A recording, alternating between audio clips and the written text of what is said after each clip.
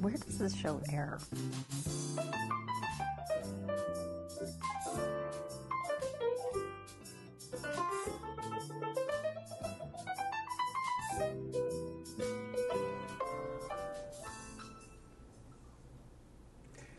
Hi, welcome to Arts Alive. I'm Walt Height, and today we're not just going to be talking about film, we're going to be talking about a film festival, the McMinnville Short Film Festival. And with me here to discuss it today are two members of the festival organization, Heather Older and Zach Putnam, thank you. That's right. Before we get going, let me find out a little bit about you. Heather, how long have you been involved with the festival? Sure. Where do you come from? Where do I come from? I'm originally from New Jersey, but lived in LA for most of my life, and came up to Oregon. I actually am a filmmaker, and I had a short film premiere at the McMinnville Short Film Festival. I think it was 4 years ago, and just loved this festival so much, as so many of our visiting filmmakers do. And I ended up volunteering last year with Nancy Morrow, who is the founder and running the festival, along with her husband Dan. And she let me know that she was going to step away from sort of all of the logistical side of the festival. And so I was just ramped up and ready to jump in here and continue this festival and take it to the next level, basically. So it just kind of worked out that way. And Zach is not necessarily part of our organization, but he is one of our featured filmmakers in this year's showcase and in so many of our showcases. It makes amazing short documentaries. Yeah. Zach, tell us a little bit about yourself. Well, thanks for having me, first of all. Sure. And yeah, I'm a Portland-based documentary filmmaker. And I sort of specialize in short form stuff. So when I discovered this festival, I thought, wow, this is a perfect home for my work. And, you know, if you look around, if you snoop around online, the reviews for this festival, especially from the filmmakers who attend, are always just absolutely stellar. People glow about this festival. The way that they treat the filmmakers is really above and beyond almost any other festival I've been a part of. So I have had films in the festival. I should have counted before I came, but at least 5 years running, I would say. I've had a film or two show in this festival, and it's always a great time. I always love coming out here. It's just a great town and a great vibe, and so many other amazing films to watch. So. And are you exclusively a documentarian? Pretty exclusively, yeah. I pretty rarely work with actors, bless their hearts. But I work mostly in the nonfiction realm. I think there's a lot of true stories out there worth telling, so I managed to stay pretty satisfied there. I actually make my living mostly by being commissioned by nonprofits and NGOs to create a short documentary about the work that they're doing or someone that they helped or something like that. So, yeah, you know, occasionally there'll be like a reenactment or something in a documentary I'm making, but Sure. Pretty strictly nonfiction storytelling for me. Well, let me put you on the spot then. Can you tell me about a couple of the films that you've entered in the festival in the past? Well, gosh, in the past, I can think of, I had a short film I made called The Kenton Lead Blob, which was about my neighborhood researching a report of lead contamination in our neighborhood, and we all got the neighbors to take soil samples and submit them to the lab and try to figure out where this lead contamination was coming. It was sort of a science thriller documentary.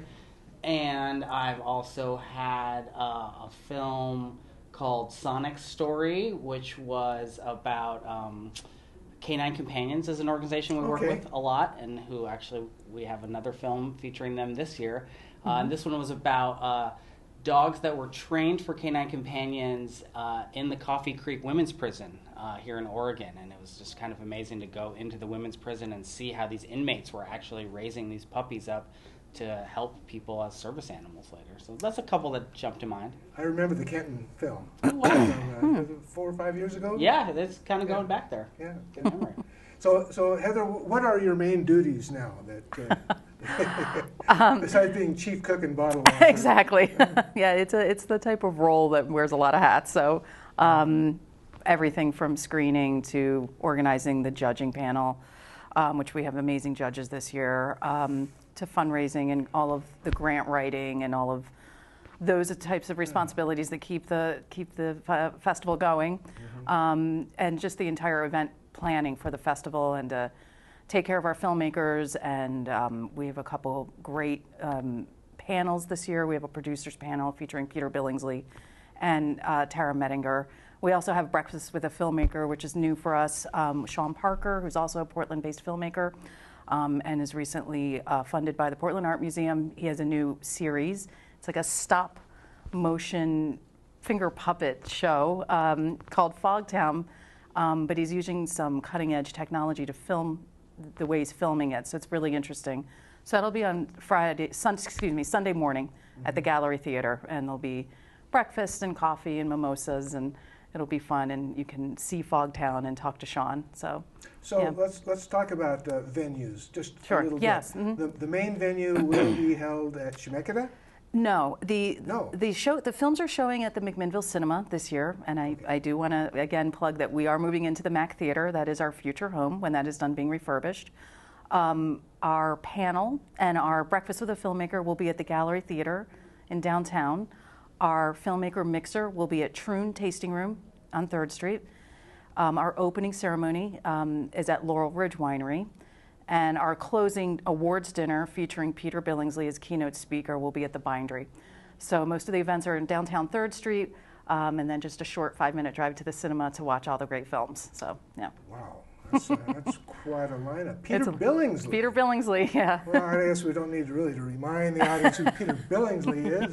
He's Ralphie. Yes. From A Christmas Story, all grown up. All grown up. But he's executive produced quite a few films. I mean, he's very involved in, he's involved with some of Jon Favreau's projects and runs his production company with Vince Vaughn. And, he's been in the industry a long time. So it's his first visit to McMinnville. We're really excited to have him, and so it'll be a fun event, hearing what he has to say. So has the responsibility of securing these locations fallen onto your lap? Yes, I do have, it is. I didn't reinvent the wheel. Some of these locations have been established over the last couple of years, most notably Laurel Ridge Winery as our partner for our opening ceremony. We moved to the Bindery last year, and it was such a success. We're just continuing with that. Troon Tasting Room also is a continuing partner, as well as the Atticus Hotel. Right. So yeah, so we're trying to integrate here. The idea is to get the festival, as a major event recognized by McMinnville, and we're striving for that Academy Award qualifying credential. So, it's a good time to be getting in touch and building a relationship with the gallery. They've got a brand new general manager there, Jared Richard. Yes. And he actually talked about trying to combine the theater as both a performance venue and hosting different types of events. Yes, he's been very helpful. I've been talking with him for almost the entire year with trying to tie in, and for the festival he's done quite a few things for us, and we're happy to partner with the Gallery Theater and get them back involved with the festival. Now, I want to touch base a little bit on some specific points as far as dates and times and categories and all that kind of stuff, but I want to ask Zach, are you presenting a film this year? Yes, I'm excited to have 2 films produced by my company in the festival this year.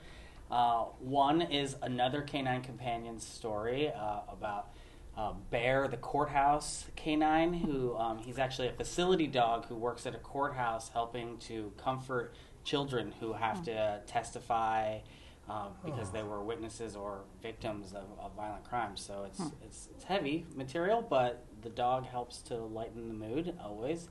And then the other film that I say is produced by my company, but I actually wasn't a director or much of part of it at all. It's a short doc about the Rock and Roll Camp for Girls, which was their 20th year, founded in Portland. Now there are Rock and Roll Camp for Girls all over the world, but the original one is in Portland.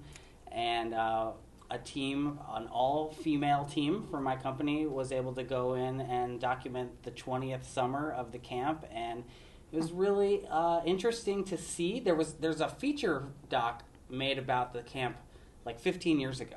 And it's really interesting to look at how much the conversation around gender has evolved in the last 15 years. You know, there's a lot of talk about pronouns and a lot of talk about whether it's even appropriate to say it's for girls anymore and who identifies as a girl. And so it's a pretty interesting piece that I'm excited. That's going to be the world premiere of that piece at the festival this year. I didn't realize that. Well, breaking news. That's great. I heard it here first. I didn't.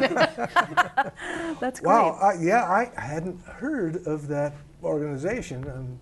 It sounds absolutely fascinating.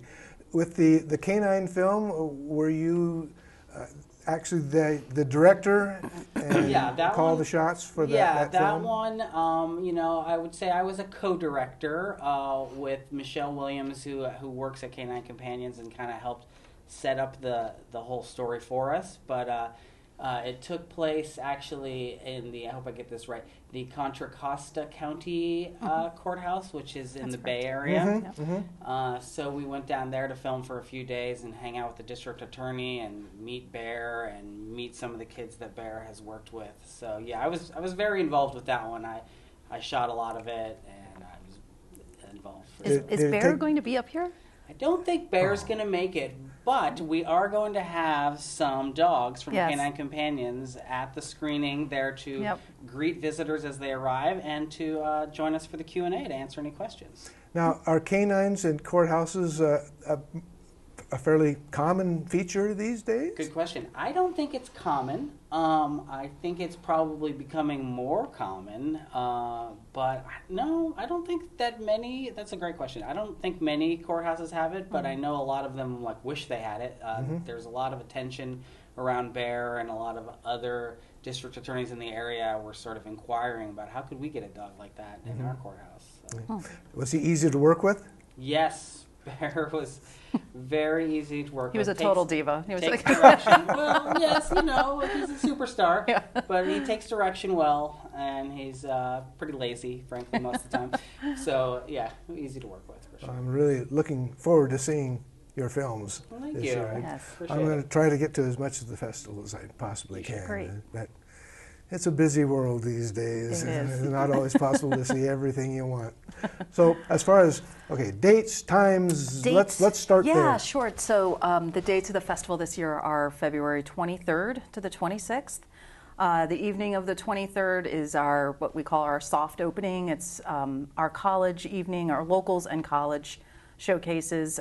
We have a block from Portland State University Film Program and also a block from Pacific University Film Program, as well as a college showcase open for schools nationwide.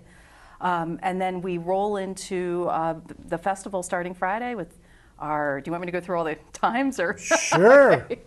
Get out your pencils and paper, everyone. It might be easier just to direct people to the website to look at the schedule. But in general, you know, some of the categories that covered on Friday are environmental, which we have all the films are excellent, but one in particular, Blue Room, was just written up in the New York Times. Then we have our Oregon filmmakers, which there's a lot of wonderful films in that block, and a lot of the filmmakers will be in attendance. We go to Laurel Ridge, drink some wine, we come back for drama. Our first drama block is on Friday evening at 7. And then our experimental, a bit strange avant-garde films will follow that block. Early Saturday morning, sorry, Zach, at 9:30 is the documentary block. Excellent films in that category this year, and we'll have the dogs. The Canine Companions will be present. And then we move through another drama block, panel discussions, more wine tasting in the afternoon at Troon. And then LGBTQ, which is a new category for us this year, drama, and then our horror block is in the evening on Saturday at 9. It's a 2-hour block. It's great this year. It's not a midnight showing? So, and then on Sunday we have breakfast with a filmmaker, and then we have a very special thing that we're doing this year, Clay Dream. We're showcasing an encore presentation of Clay Dream, which is a feature documentary about Will Vinton. It opened at the Tribeca Film Festival and did a very short theatrical run, but didn't make it to McMinnville. So we are bringing it to McMinnville to show it the community here. It's being sponsored by Visit McMinnville, The director, Mark Evans, will be in person. So we're really excited to bring this to McMinnville. And it's followed by our animation block. If you buy a ticket for Clay Dream, you automatically are able to also screen with the animation block. We have an Academy Award nominated film in the animation block. Oh, wow. My Year of Dicks. It is nominated this year. And then we close with our Native American block, which are two films in that category were shortlisted for Academy Awards. Yeah. And then we go to the bindery and we drink more wine. Of course. And we let Peter take over and let him talk and enjoy the closing ceremony and give our awards and get to hang out with all of our filmmakers. So there was a film made it's been close to a year now, just a short film about the reacquisition of native land at the in Oregon City at Willamette Falls, where for a century there's been a paper mill there, and it's gone, as is the paper mill in Newburgh, and that's been reacquired by the Native Americans as well. And I got to do a little voiceover I was the voice of William Clark, talking about I forget what I talked about, but it was a lot of fun, a lot of fun doing that. So I hope there's a good number of entries from that category. We did. I mean, we always have a strong selection of Native American films that come in, and we are. One of our sponsors and supporters are the Confederated Tribe of Grand Ronde, so this is an important category for us, and really try to show that respect and really push Native American filmmakers to a higher visibility that they often overlooked in larger festivals. So, I'm telling you, it is just amazing that in its 12th year, if you'd have been here in the first year. There were a total of about 10 films, all local. I'm a personal friend with the winner of that one. So he had an in, right? He works in the studio, but it was very local. I mean, one of the films was a 10-year-old showing how to crack a whip in the backyard. I mean, it's come a long way. Yeah. And Film Freeway, I think, had a lot to do with that. Film and of Freeway course, streamlined everything for all the festivals, not just ours. It's made a huge difference. and Dan and Nancy Morrow, who started the whole thing. They kept it together. They're wonderful. They set the precedence for this festival. As a filmmaker myself, and now being on both sides, I mean, I just want to replicate for all of our filmmakers exactly how I felt as a filmmaker and what Zach was mentioning at the top of the show. I mean, you walk in and they knew who I was. You don't really get that at a lot of festivals. They knew my film. They knew who I was, and that just meant so much. It just set a whole different tone for the rest of the festival. And they were just so. It was just a very warm, friendly, really fun festival to attend. So we're trying to just keep doing that. Yeah. I've read so many warm accolades on the website from people who've experienced the McMinnville Short Film Festival. So I feel fully confident that that's going to continue with you and Zach being involved in the festival. One more time, let's get the dates of the film February festival. 23rd to the 26th. Everything on our website, the schedule, how to buy tickets. There will be you can buy tickets at the door. All the festival details, www.mcminnvillefilmfest.org. So go on there and you can email us if you have any questions, but all the information should be there. So I really encourage people. We have such amazing films this year. I really encourage everyone to come down. Yeah. Well, Heather, Zach, thank you so much for joining me today. Thank you for having us. I hope all of you are planning to see the McMinnville Short Film Festival this year. It promises to be just a wonderful extravaganza of film. So thanks again for coming.